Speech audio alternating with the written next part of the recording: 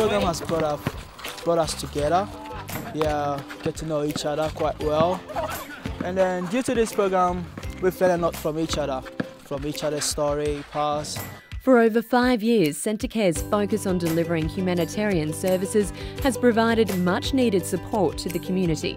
We've got a high population of young people from refugee backgrounds here in Wagga, and to assist with their social inclusion, it's really good to have a program where they can come together culturally, but also get the necessary assistance that they require in terms of their settlement. And what we do is trying to engage the young people in sport, which is a healthy recreation, but also what sits behind the basketball or the soccer is a range of case management, counselling, mentoring, or simple homework help for them. Basketball is one of our passions as young Africans. We're trying to get our own team and keep the youth, as well as the younger team as well. That's our target too, get them to play what they love, and I guess get them out of troubles, While we're here, we can all behave. While the benefits are clear, these services have only been made possible thanks to funding partners, which are always highly sought after and ensure the survival of these programs.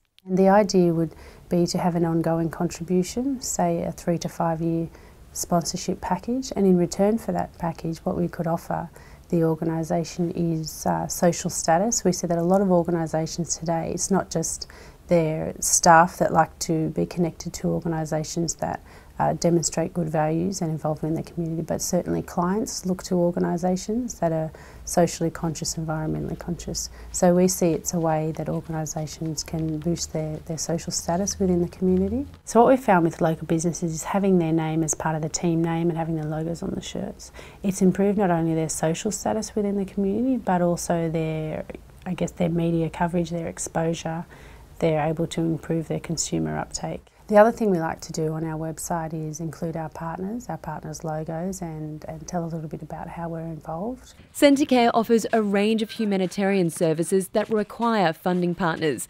These include the Basketball Initiative, training camps and educational programs like REVD and Fire and Flood, which focus on personal safety. We thought that, it would be a good opportunity to provide them with information around how to keep themselves safe. Things like having a safety pack and where to keep your important documents in case you need to leave the house. That was important to give them.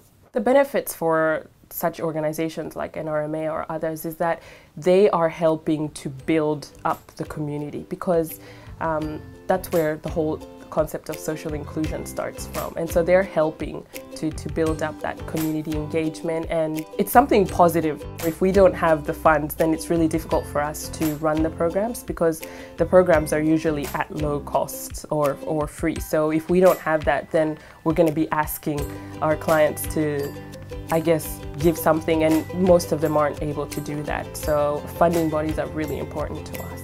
For businesses, the potential return on investment for supporting these programs is clear. To find out how your organisation can become community leaders, please call or email the Centrecare team and discover how we can work together to build a better future.